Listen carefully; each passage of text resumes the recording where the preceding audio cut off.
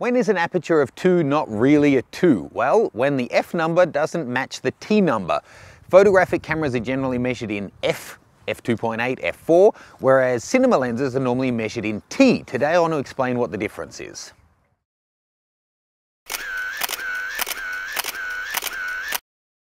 In case you don't know, one of the controls you have over the exposure in your camera is your aperture.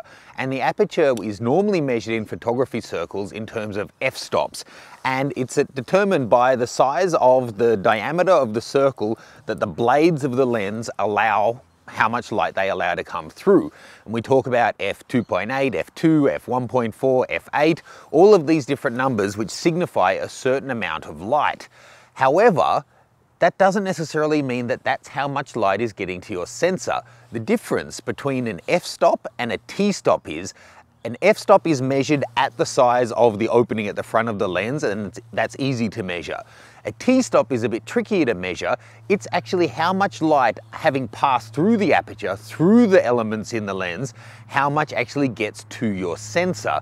And that's something different because you do lose some light along the way. For people who are into cars, an analogy could be measuring horsepower at the flywheel or measuring it at the wheel. Once it's gone through the system, how much is there practically being put onto the ground? It's exactly the same with aperture.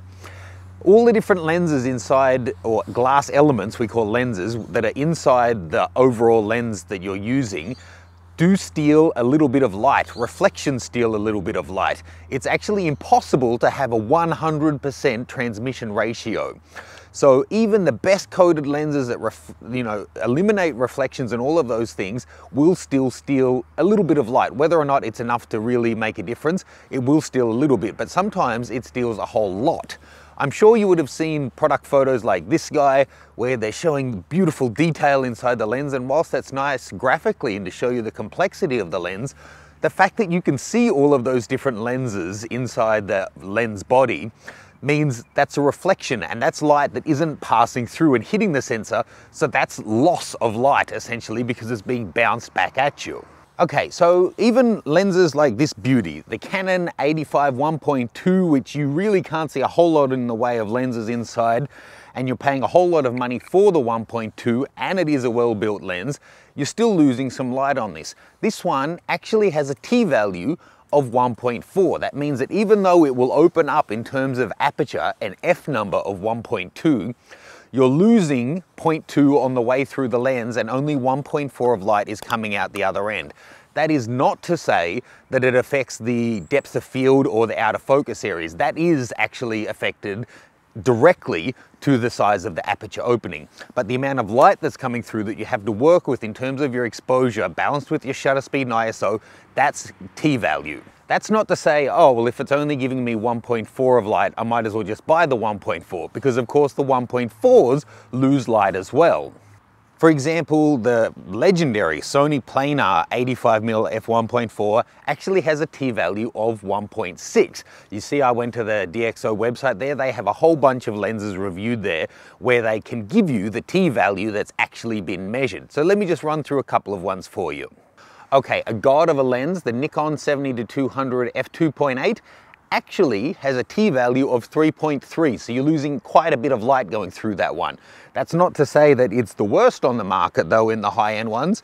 The Canon 70-200 2.8 has a t-value of 3.4, and in a rare moment of you get more than what you pay for, actually the Tamron, the new guy, the VC 2.8, has a t-value of 3.2, beating both the Canon and the Nikon.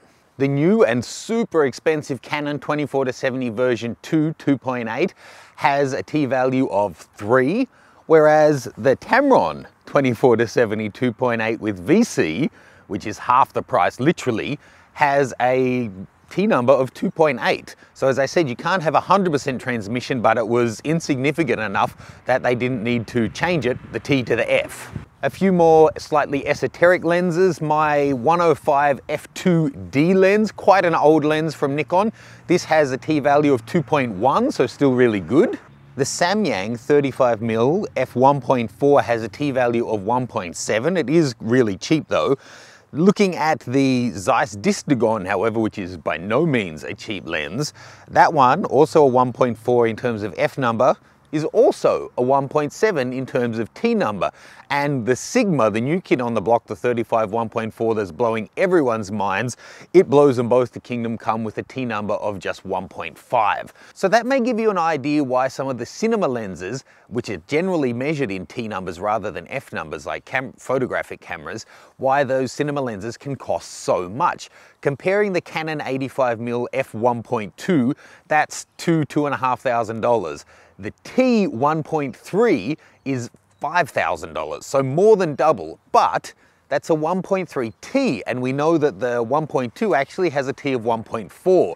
So its F number is significantly bigger than 1.2, or the glass and the way it's been designed just has a much higher transmission ratio. On top of that, they have declicked apertures, so you can smoothly adjust your aperture, and a huge throw on the focus ring, so then you can make minute adjustments really smoothly in video. So there you go. Feel free to jump on the DxO and run through and see what all of your different lenses do in terms of performance of transmission of light. And you may want to keep that in mind if you're going from one lens to another and that there's some variation there, you're shooting in manual or on film or whatever. It may not be a lot, but sometimes that's half a stop that we're talking about, right? Leave me any questions or comments. I'll see you soon.